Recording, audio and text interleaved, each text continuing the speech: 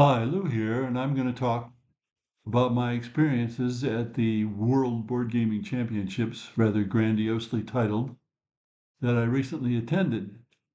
I'm about 1,000 miles from home, but you can still do things with a computer, of course. Well, why do I go to a convention in general, or WBC in particular? Now, WBC is organized as a large number of tournaments. You pay a single fee, and then you can play in all the tournaments you can fit your time into. And many of the games that are played are old games, like there's a Britannia tournament, and many of them are fairly new games. But I don't go to conventions to play games because I've always said, well, I can play games at home. I don't need to play them at a convention. Of course, some people who go to the convention don't have the opportunity to play them at home.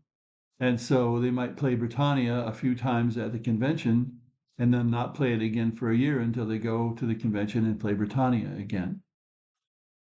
So I have eliminated the main reason probably that most people go to conventions, because if they don't go to play the tournaments, then they go to play the open gaming, which is held in an enormous place, and there's a very large library of games for people to play.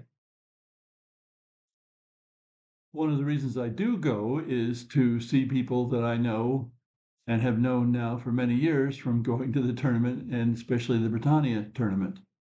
And one in particular who's the GM, who I've become good friends with. And we talk during the year by Zoom, and then we meet at one or two conventions.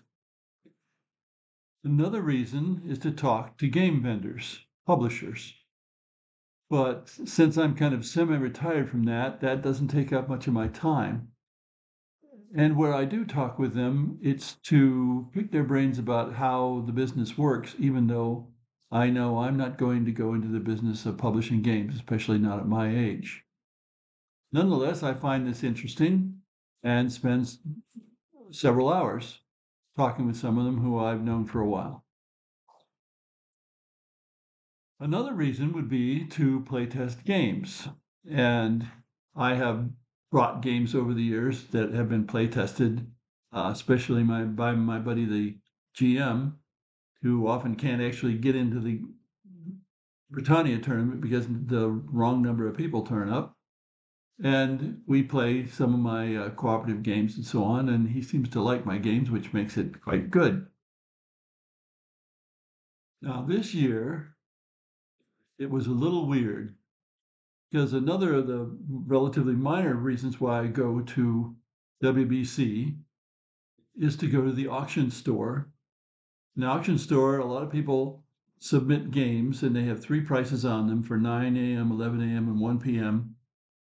on the day of the auction store, but they leave the stuff out so people can go look at it beforehand.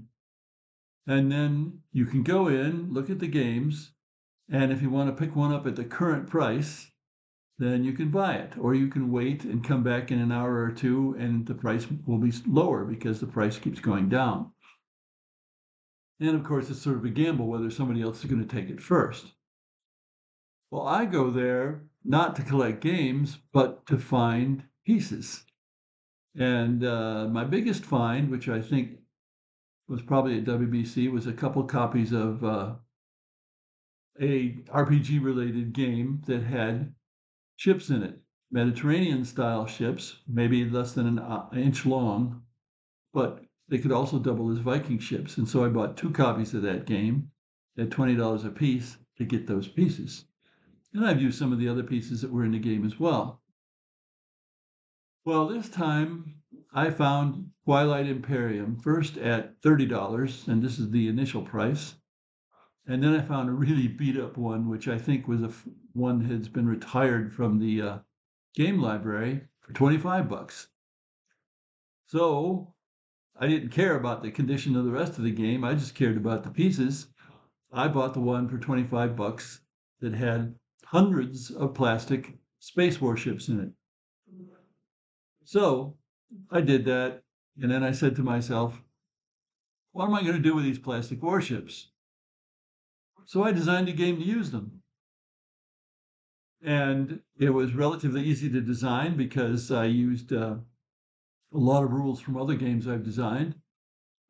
And I couldn't make a board very well, but I had a board with some hexes on it, and that's what I wanted. It wasn't big enough, but I tried it, and it turned out that my friend thought it was big enough, whereas I think it's maybe too small. So if the game is ever published in any way, it will have a bigger board that has a smaller area marked off, so you can do it either way. Anyway, so I made this game up, and I played it, and he helped play it. And then the second time we played against each other, the second time I had already written the rules, and this is quite unusual because normally I try to play test a game a fair bit before I'm writing the rules. But I had the time, and I had the interest, and the rules are less than 1,500 words, so it's quite simple. So now I have a game called Irrelevant Space Battles.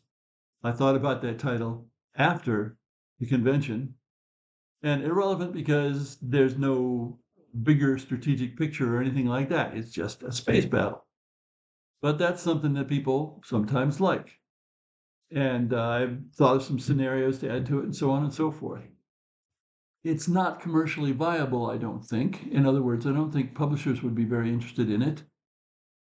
But I may issue it as a print and play game, or perhaps something through the Game Crafter, and say to people, well, I provided cardboard pieces or paper pieces, but you, if you have Twilight Imperium 3rd edition, can use the Twilight Imperium ships and have a much better looking game, although it's going to play just the same way. Kind of weird, but that's what happened. And I have in mind many other possible irrelevant such and such battles, such as relevant Second World War battle using Axis and Allies pieces. Who knows? Thanks for listening.